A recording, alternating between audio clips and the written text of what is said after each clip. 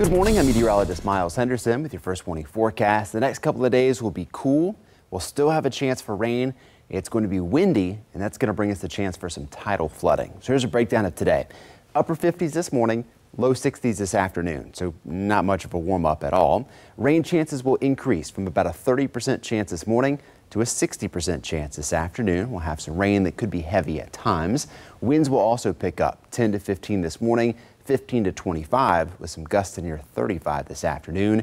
Those northeast winds will push that water up into our tributaries and cause some tidal flooding. Going to start to pick up those levels today, but really going to ramp up as we go into Wednesday and Thursday. So some moderate, even close to major level tidal flooding as we go here through midweek. Rain chances stick with us between that 40 and 60% chance, up to a 70% chance on Friday as we start to warm up. Headed to the mid-60s Friday, mid-70s Friday, upper 70s there for Saturday. Rain chances will taper off this weekend, down to a 40% chance Saturday, just a 20% chance for Sunday and Monday. Thank you for logging on to WTKR.com and have a great day.